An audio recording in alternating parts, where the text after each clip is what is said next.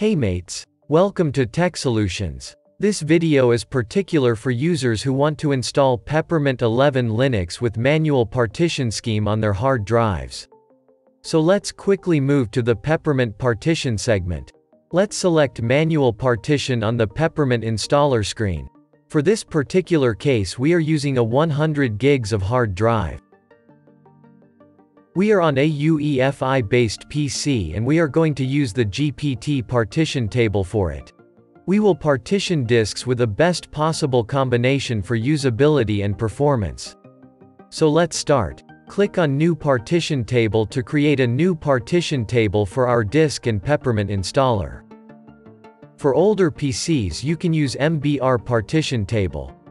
As told earlier, we will be using a GPT partition table as we are on FE BIOS mode.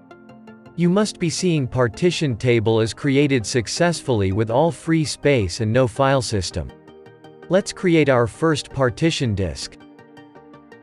This partition will be of 300 megabytes in size with a FAT32 file system.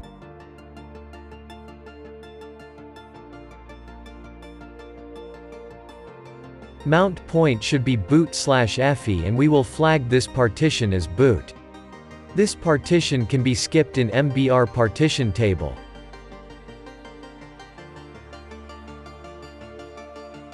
The second partition for us would be a swap partition which will be used for additional RAM purpose in case we are short of RAM available to system resources.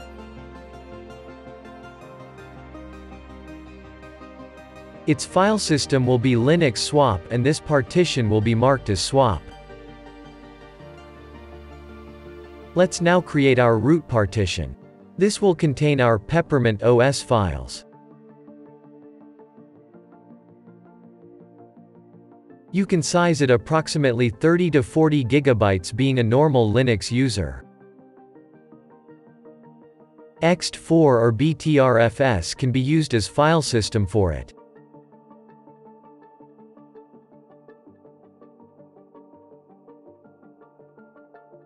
While root will be tagged as mount point and its flag will be root.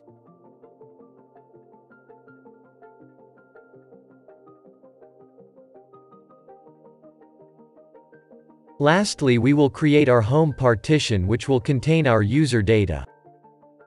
Rest of the disk size can be used for this partition and its mount point will be home.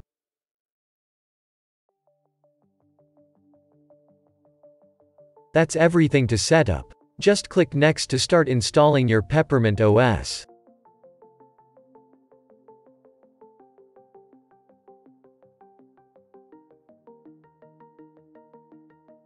Wait for the installation to complete.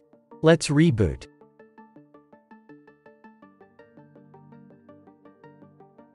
It's there.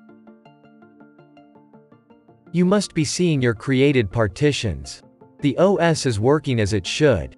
Anything to ask? Comment it. Thanks for watching. Good day.